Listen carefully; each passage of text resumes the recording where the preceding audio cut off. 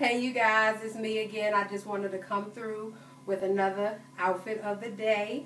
And this look is a date night look for me. So I will be wearing this going out with my husband. Nothing fancy. I just have on a gold and black pencil skirt. Got her from G Stage Loves Me.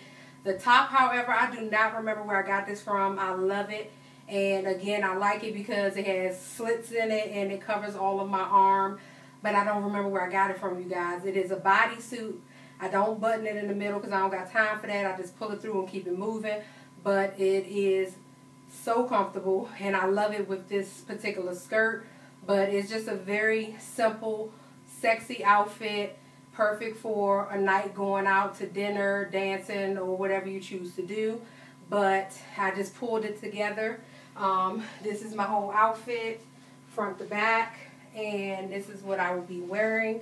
Because my skirt is so bold, because of the material, it's like a metallic gold and black. I probably will not wear a lot of jewelry with this outfit because I don't want it to be going on with too much. I'm just not about that. So I like to keep stuff simple and clean if I can help it.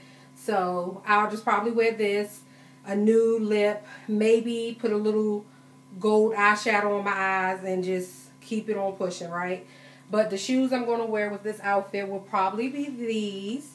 And they're just a basic black flat, a velvety material piece of toe.